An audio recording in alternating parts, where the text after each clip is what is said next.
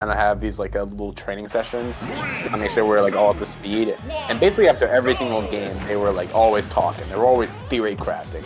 They were asking whether something was true. They were trying to think about what if I do this. And they were constantly innovating and trying new things.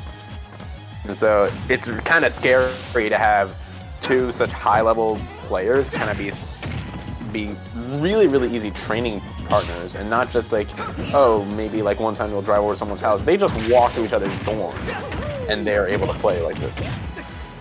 Very fortunate for both of them. Hugh, mostly known for his Charizard, going to be playing Roy here today, and making that cognizant decision to give Yoomoo, if Yoomoo is able to win, pretty much entirely a Roy bracket. Gonna go Hugh into what would be Revolver, who's going to play the winner of this set. And Hugh looking pretty good. Yoomoo generally takes pretty solid leads on people early on with his early game patience. Pretty notable for that, and Hugh just didn't approach him too much early, and when he did, he was able to hit a jab as Yoomoo tried to jump away. So turn about 90%. But here we go. Yoomoo's classic edge guarding sequences. Hugh getting out of there, though. Not challenging it too hard, able to jump the ledge, able to survive this instance, and now Yoomoo the one being led. I kind of like as well, like this like very, very like tiny amount of patience, where like those kind of tiny shifts coming out from Hugh. He did that especially against Valkyrie in the previous set on the stream, and you could tell that it was like really kind of wearing on Valkyrie, especially after an early SD in their match. But it's those small little adjustments, that small little timings of when you throw out an aerial that just can really change the pace of a match.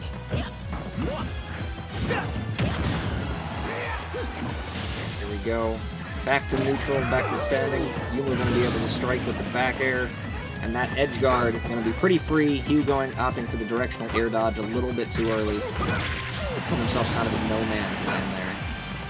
But a Jair immediately off of the spawn. Even game. Also, I'm not sure if this is true, at least from looking at some of the Smash data. I'm not sure if recently I'm not sure, at least from previous Ignites. But I think this might be the first offline set that these two have played. Very likely. Hugh really doesn't have a lot of sets played in general in Chicagoland, originally from New York. He also was dealing with some hand issues right around the time of the pandemic beginning, which is when he would have been competing here. So, yeah, you're going to see Hugh fighting a lot of players for the first time. He also hasn't been like the hungriest one to compete out of everyone, and I feel like especially with Icon, who is like really, really wants to compete and really wants to go to these events to see everyone. I think it's going to be really good, and we're going to be seeing a lot more of this player in the future. Having Icon change to Icon and Hugh is a scary idea. Nice frame trap as well, as he's able to get this back air, and that down air will be finally taking that stock. Yeah, now that stock was a completely different way from the way the game began, right? So Hugh just could not get off ledge. And Yoomoo would just hit him with a couple small things and then put him in a bad, awkward spot where Yoomoo had complete control of the stage. Same thing right here, where, you know, Yoomoo ran back to center stage, just said, okay, I'm going to flood you away. I'm going to maintain my ground spot here. I don't want to let you be able to function anywhere within the realm of on stage. Because Yoomoo, I feel like his whole game plan is don't ever put himself in the position where he's the one getting ledge trapped. If he can just keep ledge trapping the opponent forever, he's going to win the game. That's the logic behind the way he plays. Or at least that's the way it winds up looking. I don't know if that's what's going through his head. He just sees the game like in his advantage, and he's like, it doesn't matter like if I potentially lose. All I care about is that I want to keep this advantage as much as possible. And down there as well, really going to be making a statement that, you know, I am just going to like absolutely dominate if I am below you, if I can just keep you juggled like that. It's a game so far this tournament. Icon taking it over, let's see, winners round 3. Yoomoo defeating Malganvath, who I believe is a Snake main. Also played Zelda, I think. Hugh defeating Valkyrie, which I'm pretty sure was the 8-9 seeds in the tournament. Probably was a very good matchup to see. Arctis defeating Leiron 2-1. Icon over Vanson to get to fight Mabel, who defeated RZI. Ice Knight over Zamir, and Beretta over Griffo Moneybank, which led to an Ice Knight Beretta matchup where Ice Knight won 2-1 in quarters. We also already saw Revolver and Arctis. Revolver won 2-1. And now we're awaiting Game 2 of Yoomoo versus Hugh to find out who is the third of 4 players to make it to Uber Stack. His Uber Stacked stock confirmed today.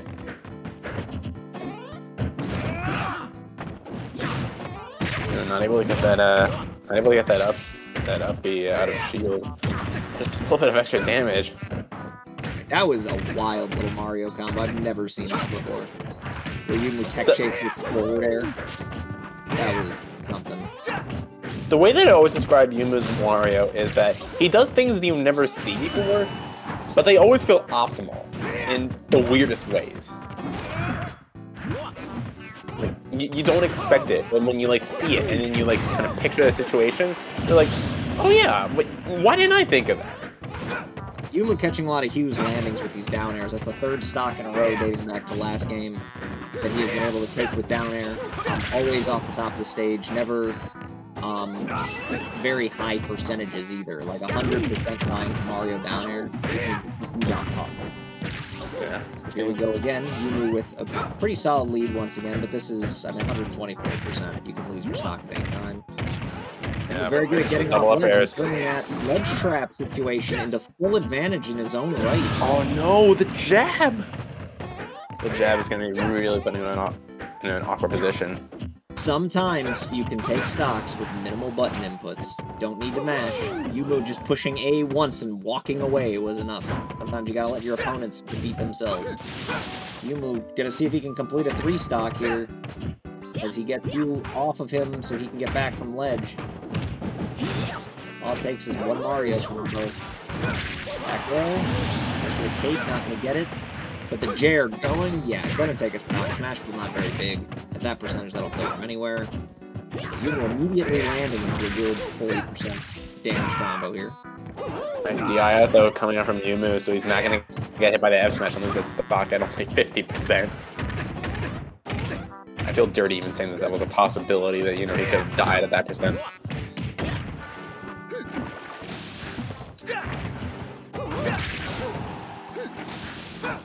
Catch on the bear though, not able to carry out this edge guard though. You really kind of needed that to connect. Very, very close. Now Yoomoo's got him on the edge guard at 100. That's a scary percentage.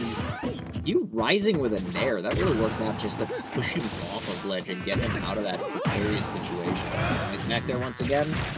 Nice aggressive fair, actually gonna be pushing Yoomoo away from that fair attempt of his own. Hold my shield up for a while. Yoomoo's saying, alright, I'm out. I'm not gonna play that game. Both these players so patient. Oh, that Mario dash attack. A really bad spot. Nice aggressive up air though, trying to get Yoomoo off that ledge. Anything Hugh can do to get himself off the ledge against a player of Yoomoo's caliber, very important, as he will dash up F tilt. Very nice, very clean. Keeping himself in the game for the moment. Oh my god, damage. F smash. Oh wow, 4-hit combo, 49%. Oh, he wanted it all. He wanted it all. Yeah, he wants it all again. He gets it. That's it. Yeah, he will dash up after the down tilt. Yoomoo already showing his hand with rolling away on text. Hugh putting himself in the prime position to take the game with the F smash. And we will have a game 3. Hugh with the monster comeback. Especially with that down tilt, I think that what was kind of running through Hugh's head was the fact that, you know, you can like Yoomoo can do like a roll away or some kind of tech situation, but especially when you have those down tilts so close together, he was kind of expecting the panic option, and he saw the panic option as the roll away. See, here we go again, right? Like, Hugh, just another player who is not even ranked in our state for, you know, he wasn't active here, obviously, over the summer. He was not in Chicago. But, you know, we're right back to square one, where you look at our 20-man PR, regardless of if you agree with the order, and some of the players already playing way up to beyond the number that they had received this season. Look at all the players in this state that are clearly capable of being ranked. And that's not going to be the 0 7. Clearly capable of being ranked. They know the game, they're very smart, they're patient, they're continuously improving. And there's probably like 10 to 12 of them past the 20. And you've got people advocating for like, alright, let's just rank 15 people. How do you look at a dude like Hugh and think, okay, I want to fight this guy constantly? I seeded him 19th yesterday at Ignition, and he beats Ice Knight and he goes, man, don't forget how good I am. And I was like, alright, yeah, no, you're right. as he proceeds to get 5th place. Like, he's insane. Toad, another person who barely missed the PR, getting 3rd yesterday, right? Like, there's so much talent in the city, it's ridiculous. I feel like there's a common joke about Chicago unranked, and you have to realize that, you know, just because like you're unranked does not mean that you're like not good or don't have the skill to kind of go toe to toe with these really high level players. You could still be like on the very edge and be considered unranked. It's more so just kind of like a little bit of a trophy, but it's still, you still do have a ranking. You're still equally as good as a lot of these other bigger players. Well, you can compete, and that's what's important. Now, I'm not saying we should have like a 50-person number. Anybody who wants to reduce it from 20 to 15 just isn't paying attention to the wealth of talent we have from like the 6 to 40 range. As we're seeing this, though, Yoomoo is kind of running away with this match right now. Oh yeah, absolutely. Yes, this has been pretty brutal. If I do not speak it, I do not see it, is what I believe. Nice grab back air though. Hugh gonna be finally taking this first stock. Can we see a stock like the end of game 2 to possibly keep it up? Yeah, Hugh has been very consistent with it. He is so consistent with it. And he actually told me that he does not actually do kind of like the specific macro input to get the chair. He actually just like does the run up that tight. Yeah, I understand. The times that I'm able to hit that, I am also doing that. I don't do macro